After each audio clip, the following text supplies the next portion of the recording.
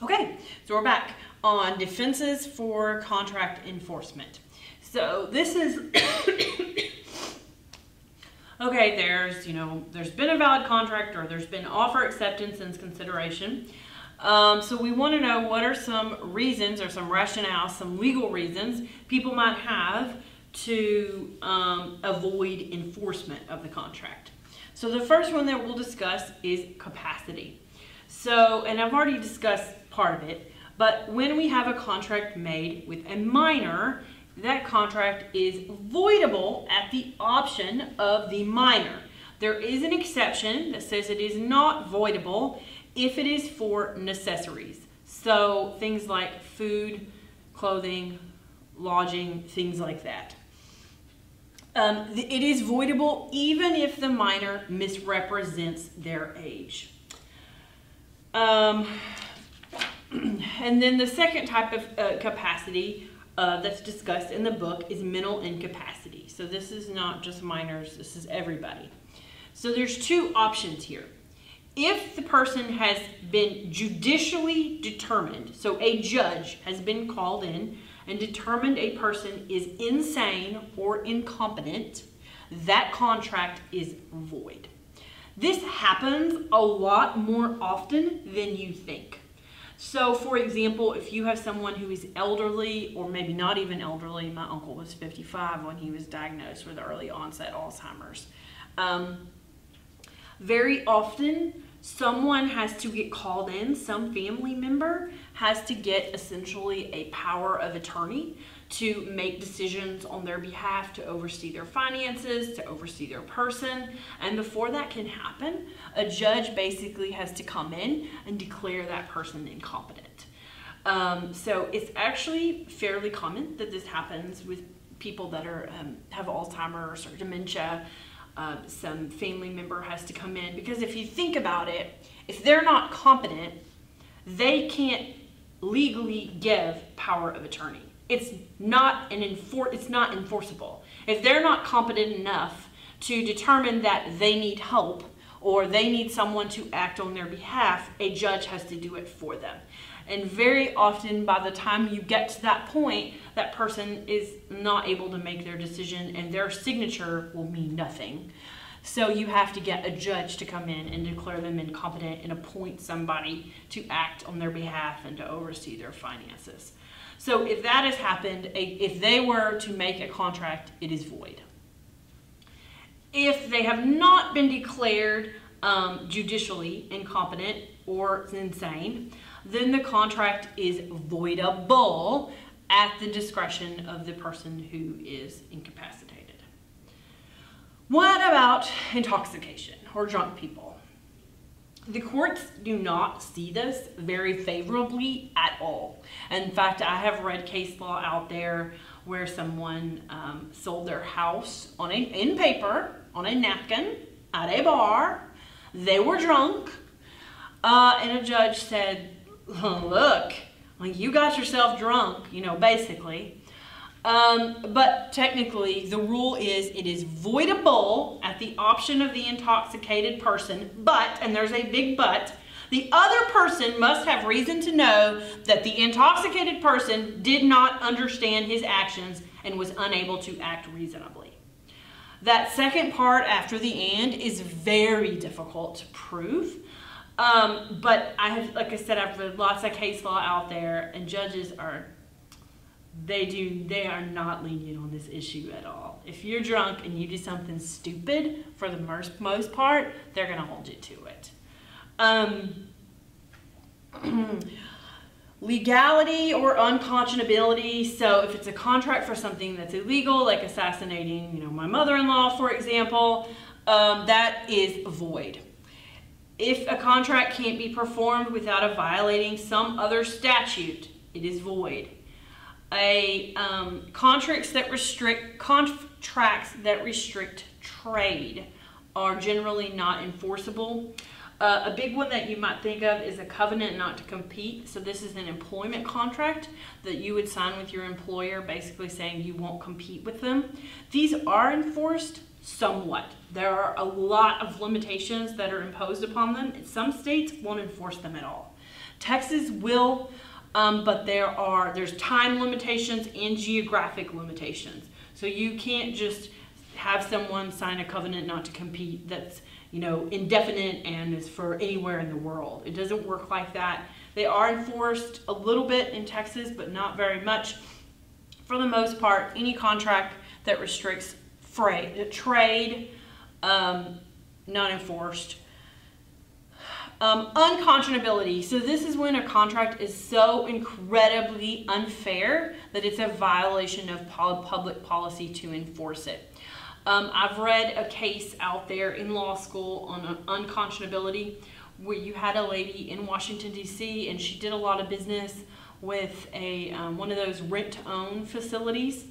And she had gotten most of the furniture in her house from this rent-to-own place. And, you know, throughout, you know, I forgot the time frame. It was, you know, 7-9 years, something like that. You know, she had paid off pretty much everything that she had bought from this rent-to-own facility. But then she bought this stereo, and she missed one payment on her stereo. And the rent-to-own facility came in and took basically everything in her house that she had purchased from this rent-to-own facility, even all of her other things that she had already paid off. Because their contract said that once you miss a payment on one item, we can come in and repossess everything that you have purchased from our business. That contract was declared unconscionable, even though she agreed to it, she signed her name, there was consideration and everything. Court said that is incredibly unconscionable and is not enforceable. Next offense, of course, is fraud. Okay. So with fraud, there are elements involved. Let's see, I'm going to try to see. This is discussed on page 464 in your book. An actual or implied false representation of a material fact.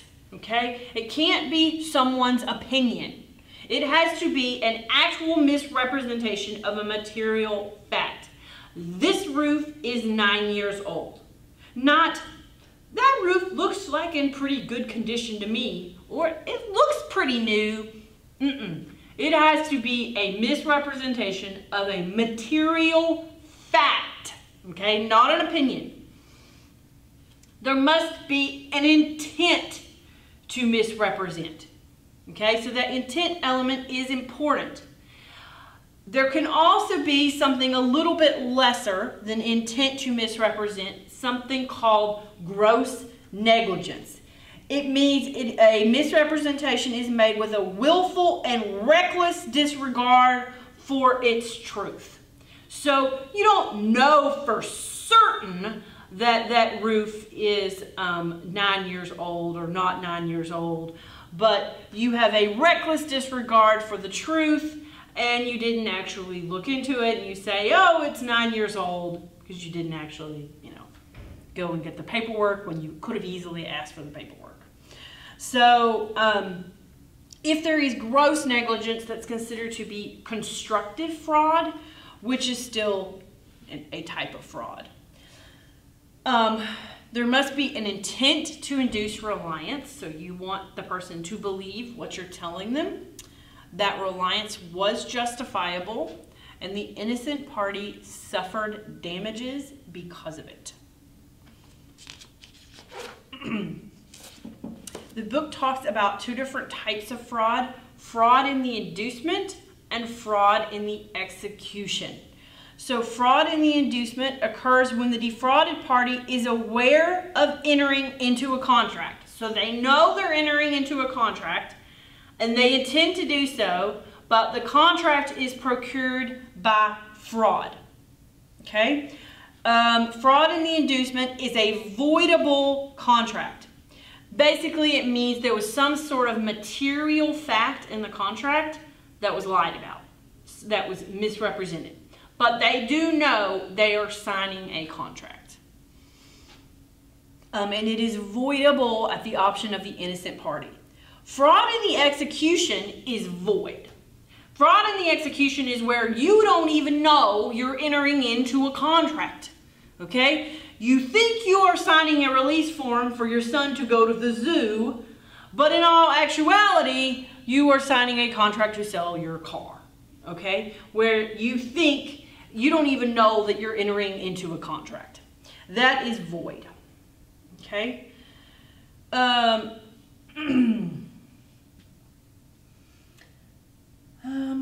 We have a mistake. Okay, there are two different kinds of mistakes.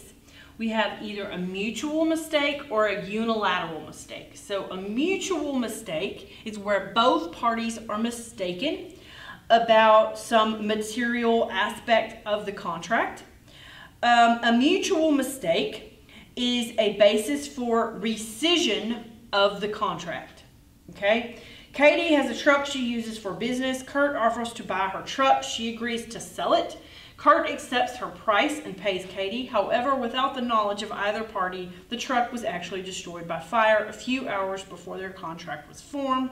Given that neither party was aware that the truck had been destroyed, a mutual mistake has occurred and rescission is available for either party. A unilateral mistake is when only one party is mistaken about a material fact.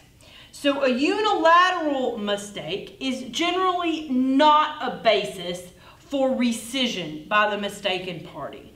Now, of course, if that misrepresented material fact was done intentionally or with gross negligence, then there's absolutely a case for fraud. But if that's really not the case, then there's no basis for rescission unless one of the exceptions is met at the top of page 466, and you can read through those yourself.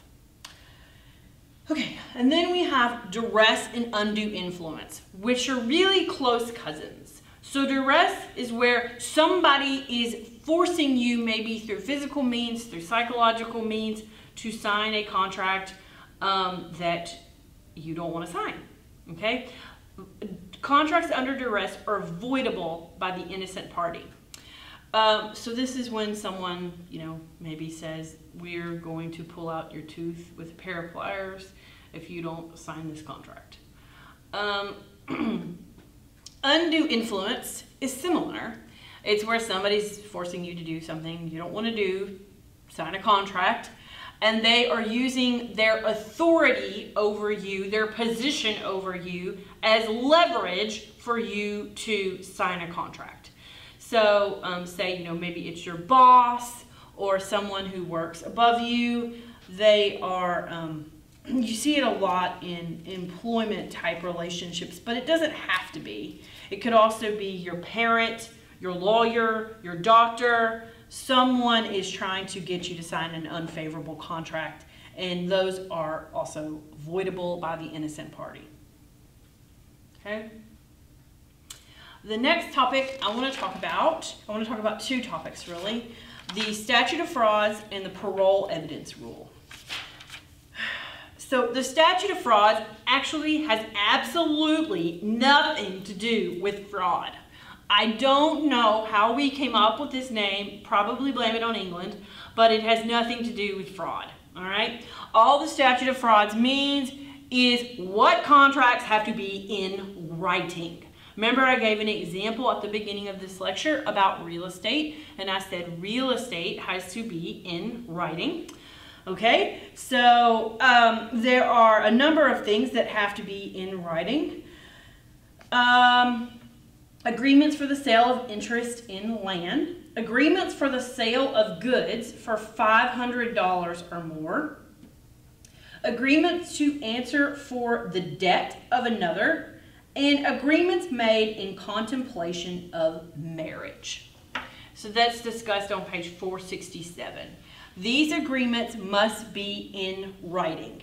Now, it does not have to be one piece of writing. So it can be multiple documents that when you put them together make a contract. Okay, it doesn't have to be one piece of paper that's on the table that has all the elements of a contract. It doesn't have to be, so long as each thing is in writing. It has to have the description of the parties and the subject matter, the essential terms, the consideration, and the signatures of the parties against whom it will be enforced. Okay. And then the next topic I want to discuss is the parole evidence rule. So the parole evidence rule is an interesting little topic. This means after you already have a contract, so you have a valid contract, can you introduce additional evidence in court, okay, that basically says this was not the summation of our agreement. There's some sort of ancillary document out there that changes what is in the main body of the contract. It trumps it, basically. So generally, you want to know when can you introduce evidence of other written or oral agreements to supplement a contract that is already in existence. So if your contract says this agreement is intended to be final and a complete expression of the parties, look at your lease agreement for your house, for your apartment. I'll bet you it has this provision in it where it says it is intended to be final and a complete expression of the parties. I forgot what that clause is called. There's a specific word for what that clause is called. It doesn't say in the book, but it has a specific word. Lawyers know it. I should know it. I don't. But if it has that provision in there, it means parole evidence or evidence outside of the contract, whether written or oral, cannot be used to change the terms of a contract. There are exceptions. So even if a contract has that language in there, you can use parole evidence if it proves circumstances that make the contract void, voidable, or unenforceable. Okay? If it is explaining the meaning of an ambiguous term in the contract. A lot of litigation has on that right there, that ambiguous term in the contract. Or if it relates to a subsequent modification or a rescission. Okay, so we're going to do one more video here on the last topics in this chapter.